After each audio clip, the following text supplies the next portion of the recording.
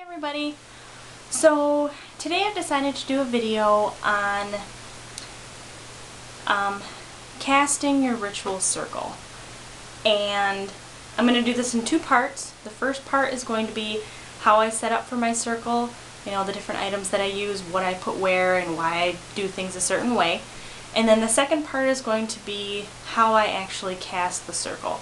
Now I'm not going to actually cast a circle because I think that that's very personal, but I don't see any reason why I can't share how I do something, because you know, when I first started the craft, I would have loved to have found somebody that showed me step by step how they did something, because I've read book after book after book, and you know, everybody said something different, which is great. I mean, that's why people come to Wicca, because they can do whatever they want as long as it doesn't harm anybody.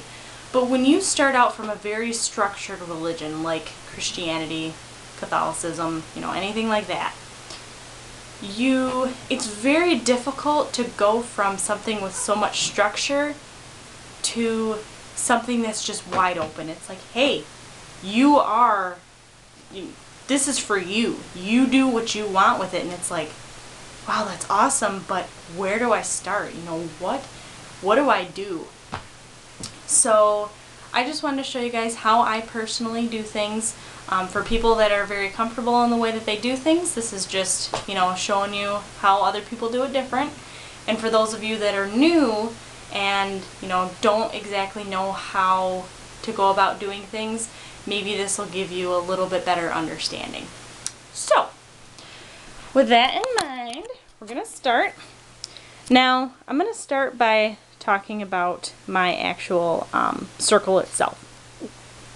This is my circle, and it's not perfect right now because I just laid it out for the video, but I always try to have a physical representation of the circle out, whether it be like this is a cord. It's got yellows and greens and blues and reds, so it's got all the different colors of the elements in it, and I try to have that out because I want to have a physical representation of the circle so it's easier for me to focus. So it may be that, like during Ostara, I had flower petals. You can use salt, you can use, if you're outside, you can draw it in the sand, whatever. So that's my circle.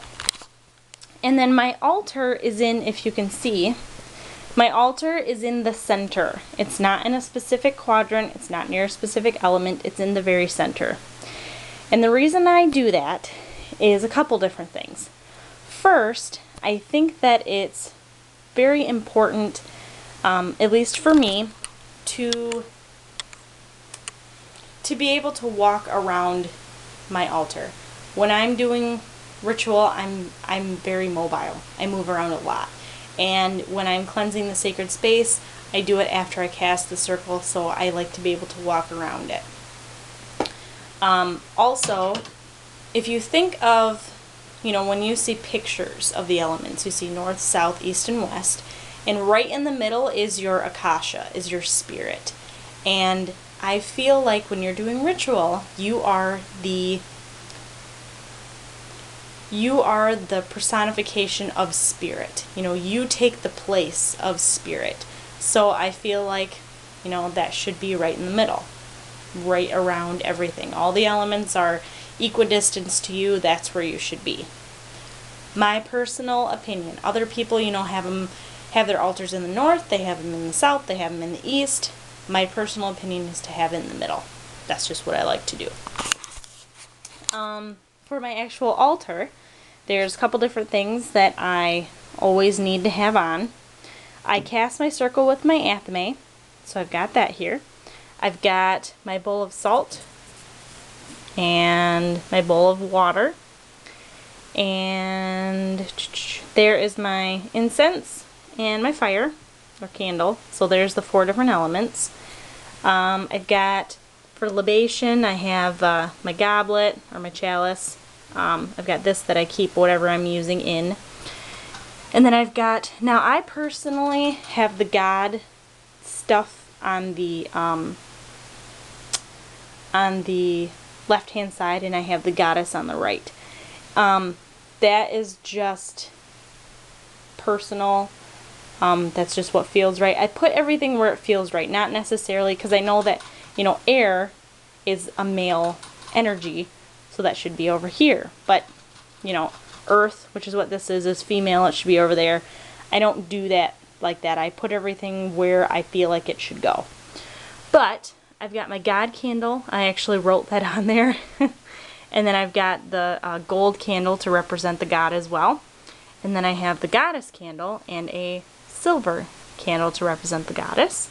And this is my personal working candle. I don't know if you can see, I carved a little trick watcher in it, and I light that during all my magical workings. This is just a sage bundle I had to put out, but this is normally for my libation bowl. Sometimes I have different stones on here. So yeah, so there is my actual altar layout. I make sure I have all my stuff on before I start doing ritual. Now, I also want to show you guys this too, and I'm going to tell you that this is going to be much different than you will read in any book. And this is what I'm saying about Wicca. You can literally do what feels right for you. And Charming Pixie Flora did an excellent video on this, and I'm so glad that I am not the only witch that sees it this way. But I'm going to show you guys my elemental candles. Now for each quadrant, or for each corner, you know, I've got a different color representing each of the elements, earth, air, fire, and water. Now, this is my north candle. This is my east candle.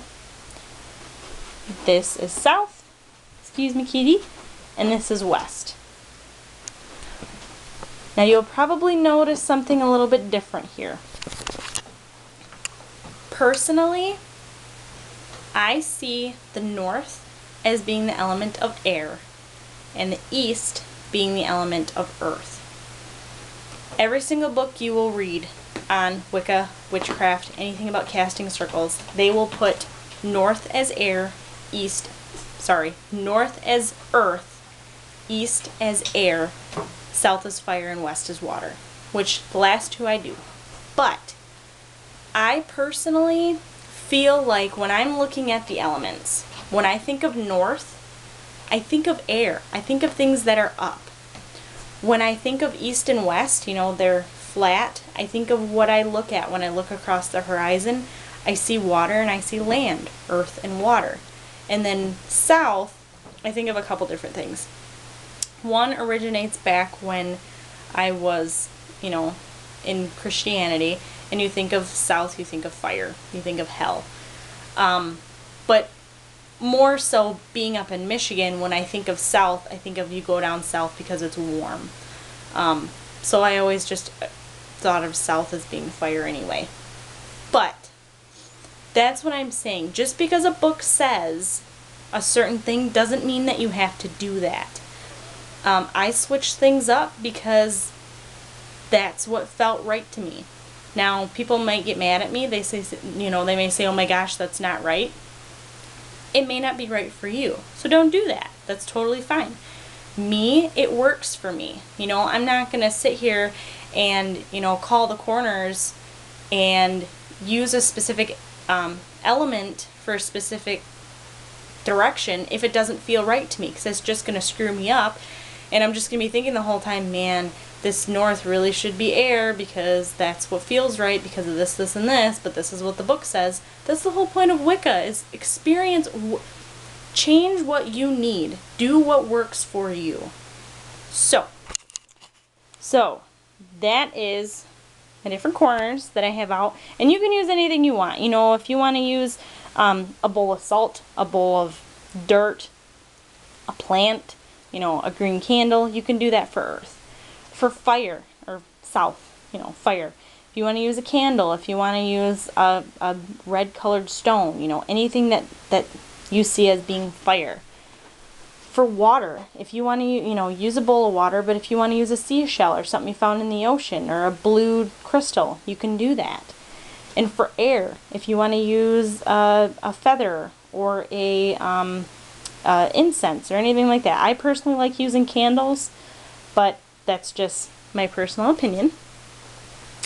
So that is what I make sure I have up before I do ritual.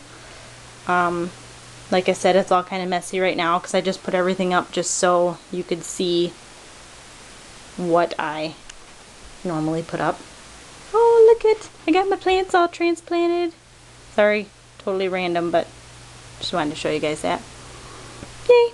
But, so anyways, that was part 1 for my video. Just wanted to show you guys what I do to get set up. My next part will be actually showing you how I cast the circle, the different chants that I say, what order I do it. So yeah, so I hope you guys enjoy, and if you have any questions, please don't hesitate to message me, to comment. I have this stuff, anytime anybody comments or sends me anything, it gets sent right to my phone. So you know, if you leave me a comment, I will comment back, so check back. If you want to leave me a message, I will write back to you. So, you know, I've been really busy the last couple days. I just got back from the doctors. Apparently I have kidney stones. Awesome. But, so yeah, feel free to comment or message me if you have any questions, and stay tuned for part 2.